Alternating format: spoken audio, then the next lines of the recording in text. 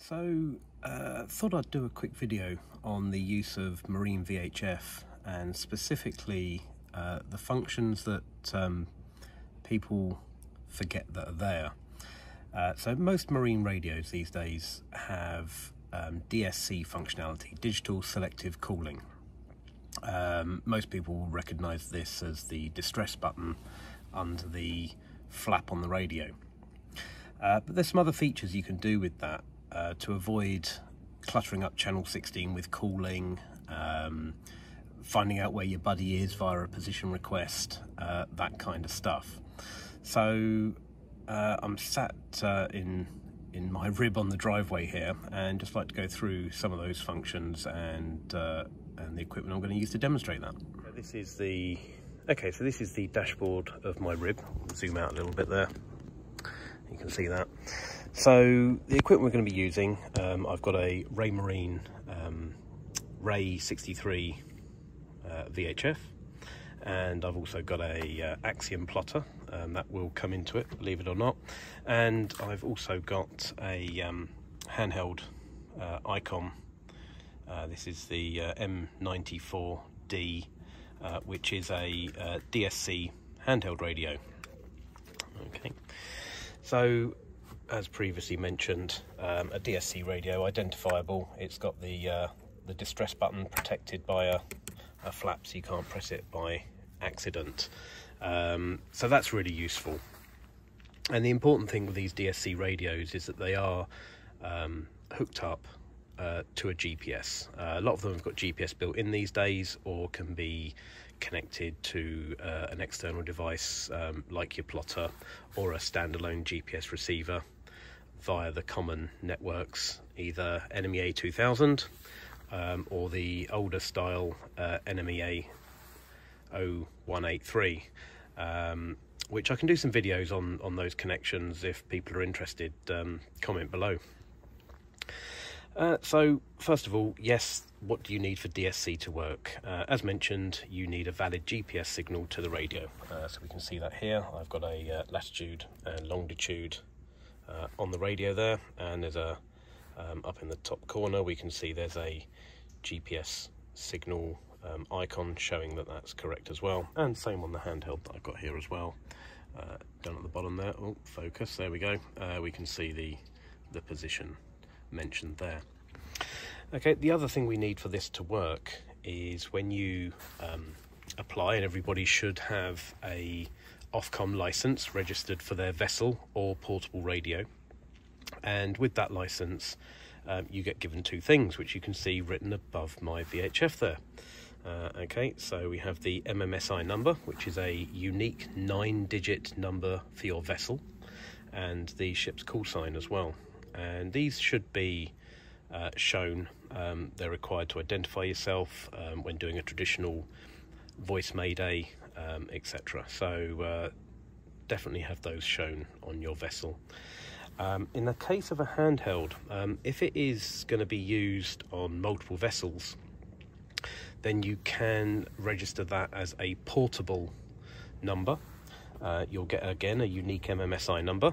So you see on my handheld here, it has, oh, when it focuses, there we go, at the top, as a different MMSI number to the one that was shown for the other radio. So that ends in 943, and this one obviously ending in 153. Transportable licenses, I believe, are only valid in the UK. In other countries you can only get a ship's license, so it's slightly different. So this is all valid for the UK anyway. So between the two radios we'll do some tests. So first off, the normal distress signal. I'm not going to press the button and go through that because this is linked up to live antennas. I'm also on land, so we don't want to do that. But if you follow your radio's instructions, it is a case of lifting the flap and you hold the button down for 3 or 5 seconds. The display will actually do a countdown, and it will beep very loudly whilst it's doing it, and that will automatically submit a distress signal that carries your current position with your MMSI number. and the fact that it's a distress, which obviously will be picked up by Coast Guard and can be dealt with. You should always follow up with the standard voice Mayday as well. That's the bit that most people know about. So what I want to cover is the other DSC functionality that you can do with your radio. So the first one you can do is, let's say you want to get hold of your buddy, okay? So normal procedure would be channel 16 as the distress/calling frequency or channel. And you would, go on to 16, call up your buddy, arrange to move to one of the other ship-to-ship channels, 72, 77, channel 8, etc. And you'd have that conversation on 16, move away to the other channel, and off you go. Obviously, those few moments you are using channel 16, and in busy areas there could be an emergency already in progress or whatever. So we can completely avoid cluttering up channel 16 with DSC. Obviously, you need to know the MMSI number of the vessel you're trying to get hold of. And that could be done in a number of ways. One, you might have already had that conversation with your buddy. Or number two, you might be able to find that on AIS. So AIS being the automatic identification system that's on a lot of vessels now. Yeah, you can look up a vessel on that. I'm not sure if I will have picked up any on my plotter here. Let's see what we've got.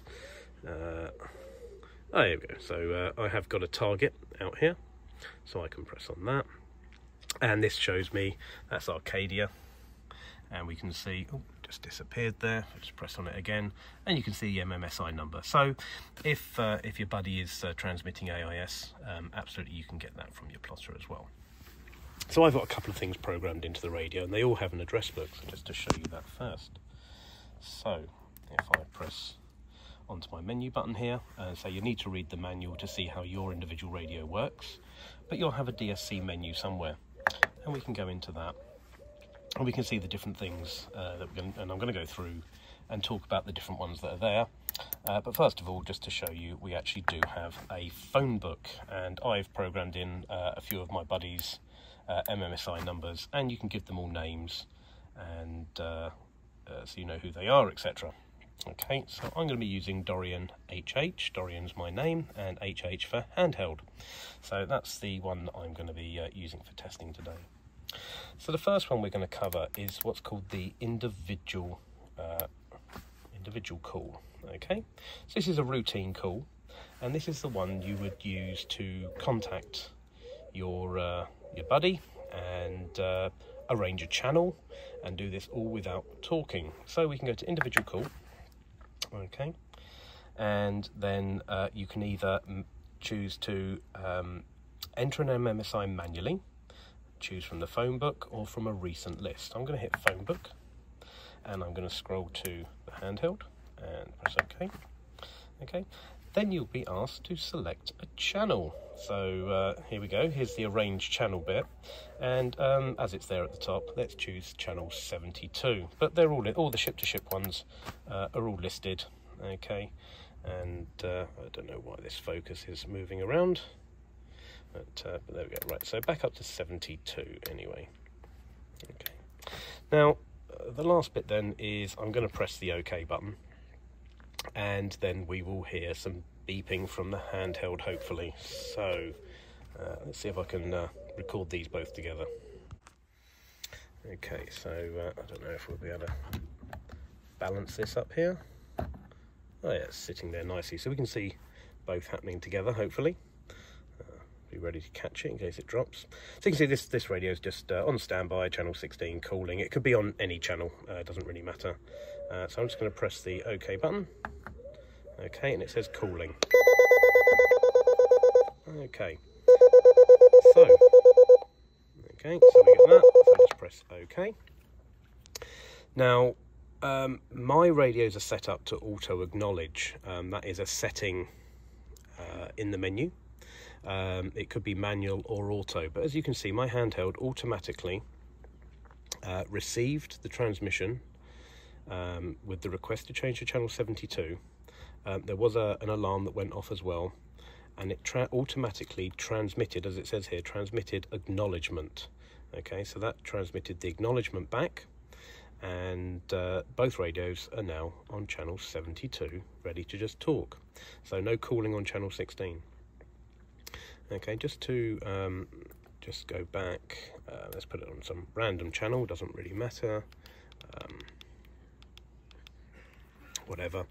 I'm just going to change the menu settings here so you can see the process if I go into manual, which is how a lot of radios will be set up. So I'm going to go into DSC here, auto acknowledge, the individual I'm going to set to manual, so you'll see what happens. Okay, so let's just choose a random channel here.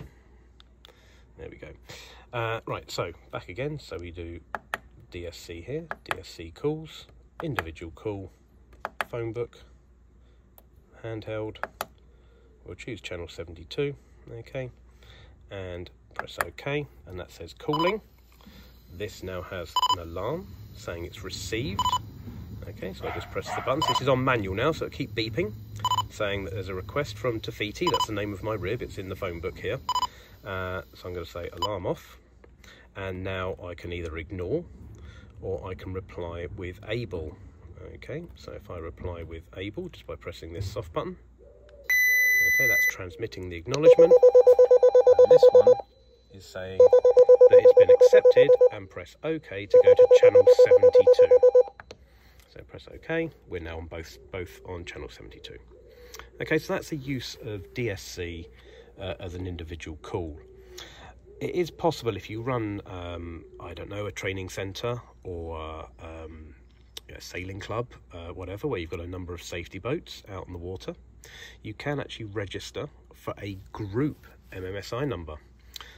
So you then register all of your individual ships' MMSI numbers with the group, and you can do, instead of an individual call, you can actually do a group call, which will go out to all the registered MMSI numbers part of that group, and it does exactly the same thing. So the individuals acknowledge, and those that have acknowledged will go to the channel selected. Those that haven't obviously won't receive, and that'll be that. But I don't have a group that I could show you, but the process is exactly the same. Instead of choosing an individual call, okay, there is a group call, but it works exactly the same. You're just going to use a group MMSI numbers, which are structured slightly differently. They start with a 0 if I'm correct. I might have that wrong. That might be base stations, can't remember anyway. So that's the individual call. Nice and useful. Of course, it does set an alarm off with your buddy, so rather than over the engine noise, not hearing you call their boat's name, etc., their radio is going to be beeping away and saying, you know, somebody's trying to call you. So that's a useful one. The other one that I want to cover is the whole conversation over, where are you? Oh, I'm over near that blue boat. Can you see me? No, I can't. Okay, so what we've got, modern technology, as I said, 9 times out of 10 your radio is going to be connected to your plotter for the GPS position. The other side of that is the other communication, is that your buddy's position can be plotted on your plotter by doing a position request. Okay, so it's a very, very similar process. So from the beginning, I'm going to press into my menu, I'm going to go into my DSC calls, and I'm going to choose position request. Okay, so I'm going to press OK on that, and actually just before I do that, I'm just going to set this is set to automatic. I'm going to set it to manual. So auto acknowledge position, I'm going to set that to manual so that we can see the process of what goes on here. Okay, so again, it doesn't matter what channel we're on. Okay, so yeah, speaking of channels, so DSC operates on its own individual channel. So the marine radios have essentially 2 receivers built into them. One that you control the channel you're listening to, and the other one is permanently listening to what used to be called channel 70. If you've got a really old radio, you'll still have channel 70 on it, but it should not be used. Any new radios now won't have channel 70. It is used purely for the DSC signals. So back to the position request. So we've chosen position request from the menu. I'm going to choose my phone book again. So you need to know the MMSI number of who you're requesting position. Okay, and there's the handheld. So I'm going to press OK on that. Okay, and that's sending the position request. We can hear over here the radio is flashing. Okay, so it says received a position request. So let's say alarm off, and I now get my options. Would I like to accept that? Different radios, but accept or able will essentially send the response back. So either is fine on this radio. So I can say able, that's transmitting the reply. And two things have happened now. First of all, the radio's alarming.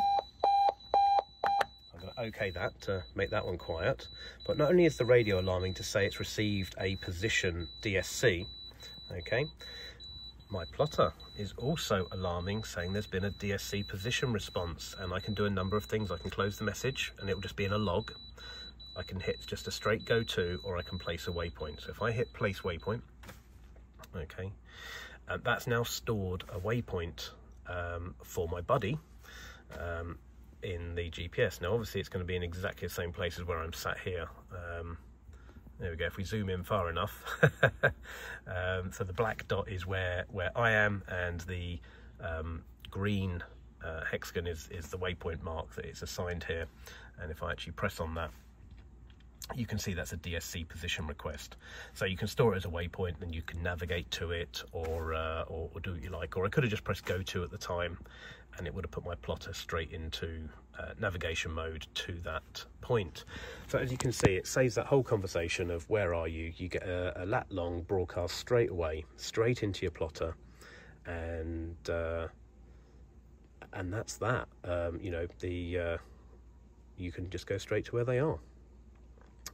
Hopefully that was useful. That's just some basics which I don't think people use really enough. But yeah, just in summary, what you need for this to work: your VHF must have an MMSI number programmed in. It must have GPS connected to it so that it works, and ideally connected to your plotter for the position requests to work. So it is pretty standard. Most plotters should work. It will definitely work if you've got same manufacturer stuff. Sometimes cross-manufacturer, the position requests don't work. But what definitely does work, because it is built into the DSC standard on NMEA 2000 and 0183, is the distress signal. So if somebody does send off a distress alert through DSC, that will come up on the plotters of everybody that's got their kit connected up. It will come up as an alarm on your plotter, and you'll be able to see then instantly, are you close enough to be able to offer assistance should you be required. So very useful. Hopefully you found this video of some use.